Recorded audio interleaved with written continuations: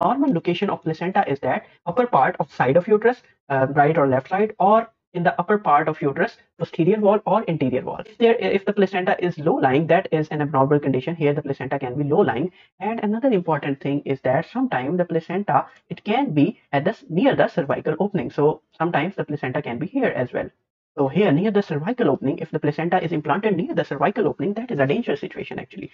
It is a dangerous situation because it can lead to bleeding during the late pregnancy, and in such situation, the normal delivery will be almost impossible. In these cases, we will need to do the cesarean section. So this condition in which the placenta, it is very near or almost over the cervical opening, it is called placenta previa.